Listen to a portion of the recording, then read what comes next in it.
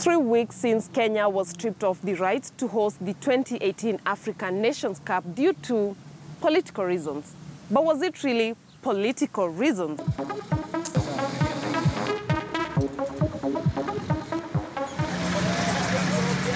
We tackle everything surrounding the African Nations Cup 2018 that Kenya was supposed to host in this week's edition of Behind the Headlines.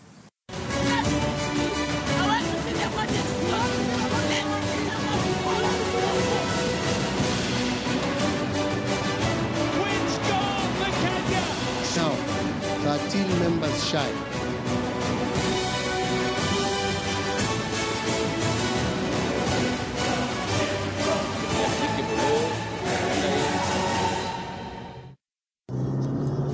A drive around most of the neighborhoods in Nairobi will at some point lead you to a dusty playing ground with tens of football players kicking a ball around, some just for the fun of it, while it's still a path to a bright future to others.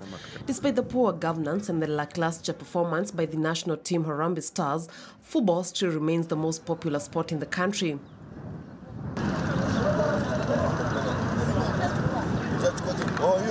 In the outskirts of Kibra, a 2-year-old boy is among players who are at the Woodley grounds for Monday evening friendly match. New York Cosmos and Harambee Stars defender David Cheche Ochieng is among the current generation of players who started their football careers here. Soccer talent FC Alan Barlow hopes to follow in David Ochieng's footsteps to play football abroad, but that dream shrinks with each sunset. In Kenya, it's the same thing, it's corruption and everything else. So you find out that we were told we are going to have stadiums. We're supposed to host CHAN and we can't host it right now because of the governance. Barlow represents many other football players who feel disappointed after the withdrawal of Kenya's rights to host the African Nations Cup CHAN. But before getting carried away by the September 24th events in Accra, Ghana, let's go back to how Kenya was awarded the rights to host the African Nations Championships on Friday, 21st of February 2014 in Cairo, Egypt, during a Confederation of African Football executive meeting. I made an application for CHAN, although I already earlier on made an application for AFCON, which of course I was supported by government. When they said they want to give us AFCON, then I now tried to venture into CHAN. Made the applications, came and told my government, came and told the minister. I informed the whole government system, and they gave me a green light. So we applied for CHAN. We went for the interviews. And I think CAF, with its wisdom, decided to assist Kenya to get CHAN, even without going through all the necessary bidding. The former FKF president, Mr. Sam Nyamweya, was in very good books with the former CAF president, Isaiah too. Basically, this was like a friendship thing, telling him, basically giving it to Kenya just like a word of thanks, because they were like, if as long as we are not going to embarrass us the way you did it in 1996, then we are good to go. You can have it and we proceed with it. The former Football Kenya Federation President Sam Nyamweya took the hosting rights in extremely good spirits. It signaled renewed hope in football at a time it all looked gloomy on the pitch and in administration. The office was struggling with diminished goodwill from football stakeholders. But how did the former office plan to go around the CHAN preparations, we ask Sam Nyamweya. We came up with a local organizing committee. Very quickly, local organizing committee composed of sports administrators. The government and everybody felt I should be the chairman of the local organizing committee because this is a very big event. On top of that, we had people from government. After appointing the local organizing committee, I expected the minister to gazette that local organizing committee. Then we can run with it.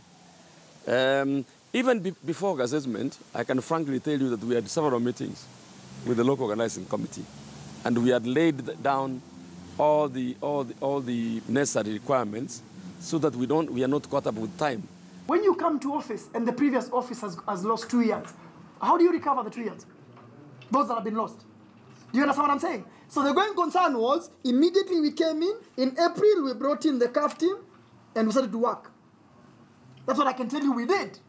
So what was done in the other 2 years, if it's a debt, for example, we are paying those debts.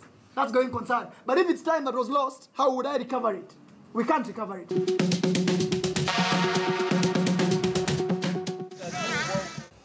Their well-elaborate plans on paper that is came to an end on 10th of February 2016 when Sam Nyamoya withdrew his presidential candidature just a few hours before the commencement of the FKF elections that saw Nick Mwendwa elected president. As Secretary General of SECAFA and now as the first president of KF, and the record is there for all to see, but there comes a time to make critical decisions. That time, dear friends, has come. And I have to make a call to hand over active leadership of football and oversee a smooth transition. In his withdrawal speech, Nyamoya pledged to oversee a smooth transition. So was Chan part of the transition? Did the former office ever get to sit and talk about Chan plans? When the young man took over, because Nick Mwendwa worked with me, he was my transfer manager. Because of the country, I love this country. I undertook and told him, the minister, that even if I'm leaving it, I'm already prepared to assist as much as possible. But you know, assisting is two-way. You cannot wake up and, can I assist you if someone is not ready to be assisted? So I told them that if they have any problem, let them come to me so that I can assist them. The point at which we lost Chan is when there were fresh elections. Of course, the current federation, it came in with a very, very nice goodwill, but immediately they came in, there was a fight between them and the former federation led by Sam Nyamoya. And remember, Sam Nyamoya was a man who was handled all the instruments of hosting Chan. So the current federation, what they should have done is to sit down with the former federation and tell them exactly how did where did you reach with the organization of CAF? What are some of the things that we need to do? But they never did. They were fighting each other. So there was so much confusion. So looking at it well, at that particular point, we lost it. So for things to come and happen later, it was just basically our own mistake, because even the lobbying was poor, because we have to blame the government, yes, but does the government know the program of football? It does not know the timetable of football. It was upon the federation and the LOC to lobby properly, but they started it late. At that point, we had completely lost it. And even Kenyans could see, and even the layman will see, like, this game, this tournament is not going to be held in Kenya. When Nick Mwendwa took over football management, his team, popularly referred to as Team Change, then was expected to bring about a wind of change. Since the new Football Kenya Federation came into office, there were some changes, and people started having that hope that maybe we might see Kenya improving in football. And but then that hope hasn't come to reality. It hasn't. That's sad indeed. Fast forward to the year 2017, and one of the failures that Team Change will carry with them is the withdrawal of hosting rights for a tournament that was eagerly awaited. I was happy about hearing that Kenya is going to host Chan. So we were just waiting. We were just eagerly waiting to host the tournament and to have this different local players come and play and represent our country in the tournament. But where did Kenya go wrong, and why did the Confederation of the African Football find Kenya unfit to host the tournament during an EXCOM meeting held on 24th of September in Accra, Ghana? The decision was made that due to many reasons, key being political situation, they are not going to take the chance to host Chan here. Kwa hiyo sababu moja kubwa, sababu ziko nyingi. Kwa hiyo sababu moja kubwa waliona ni heri wape nchi nyingine hiyo nafasi ya kuhost Chan. The 1st of September Supreme Court ruling that ordered for a fresh presidential elections had seen a Confederation of African Football cancel a scheduled inspection, instead sending its Vice President Constance Omari to assess the political situation. Maswali yake yote ilikuwa ni kama Kenya itakuwepo na uwezo kisiasa bila shida yoyote mwezi Januari kufanya CHAN. Ndio walikuwa wanataka kujua. The inspection would, however, take place a week later to have a look at the facilities that painted a picture of unpreparedness. The CAF delegation did not address the media as earlier promised. Still, FKF President Nick Mwendwa remained confident. CAF na wajua, wale ni watu niliokuwa nao mwaka moja na nusu sasa. Tunajuana vizuri, tumepiga kura pamoja, tunafanya siasa pamoja. Wanataka kuja Kenya. Kama hawangekuwa hawataki, wangeshatoka. Nakwambia wangeshatoka mwezi wa 4, mwezi wa 5. As a sports permanent secretary, Peter Kaberia, who led the Kenya delegation to the CAF Exco meeting, addressed the media upon arrival from Accra, he would find himself on the receiving end due to utterances he made about Kenya having hotels and airports ready for CHAN, but not the stadiums. Had to ensure that the hospitality part is in place, the infrastructure, other supporting infrastructure. Now, if you take the pitch is just one of them. The stadia is another. But we have the hospitals, we have the hotels and all this, and trying to put together all that infrastructure and make sure it is in order. We seek to find out what he really meant.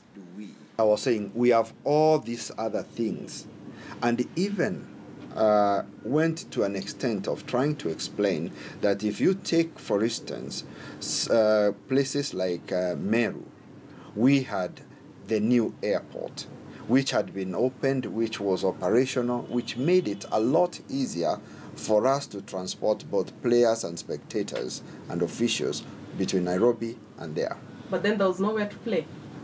And that was my point, that at this stage of development, all those other things have reached their completion, but we are now on the last leg of preparing the actual venue. With the political situation coming out as the sole reason why Kenya was stripped of its rights, highlights of the CAF Exco meeting published on the official website clearly outlined accumulated delays as the reasons for the withdrawal of rights.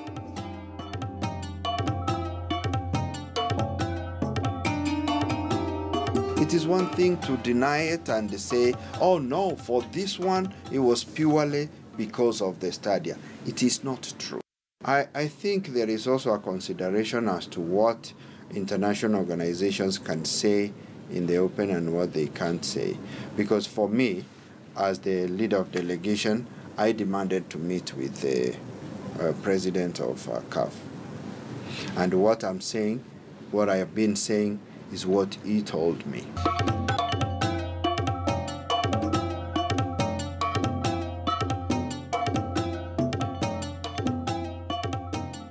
I can tell you without fear or contradiction, that's a big lie.